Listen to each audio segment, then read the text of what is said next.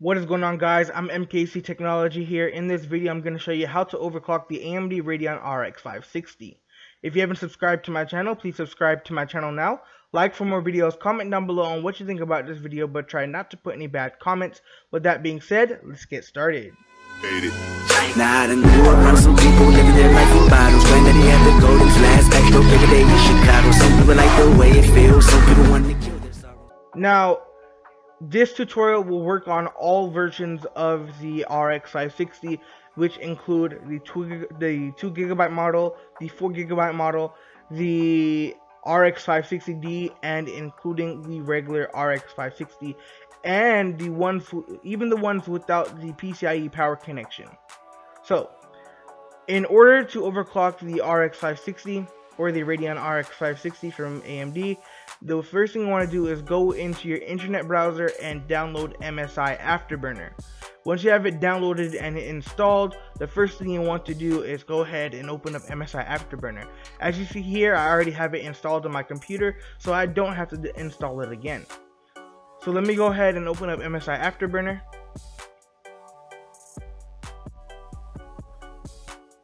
And as you see here, my GPU or my Radeon RX 560 is running at stock speeds.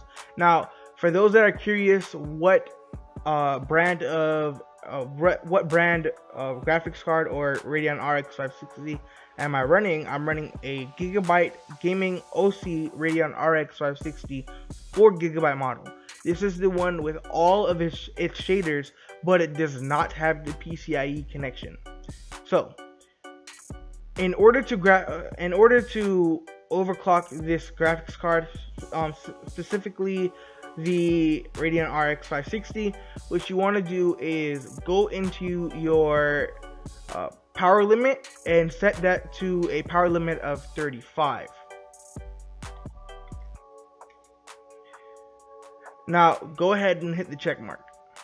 After you've done that, what you want to do is set your core clock or megahertz to 1375. Now you can get this higher if you set a power limit of 42, but to keep it safe, we're going to keep it just how it is. Now, for your memory clock, we're going to set it to 2000.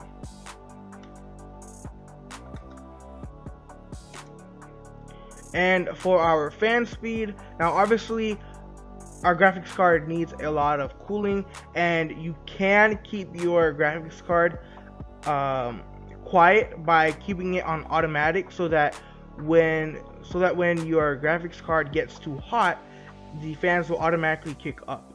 So that's something that you can do, but what I like to do is I like to put the fan speed on manual mode, and then I like to kick up the fan speed all the way up to 100.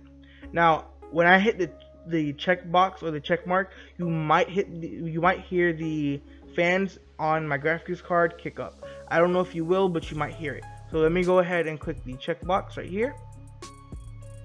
And I don't know if you heard it, but the fans on my graphics card just kicked up.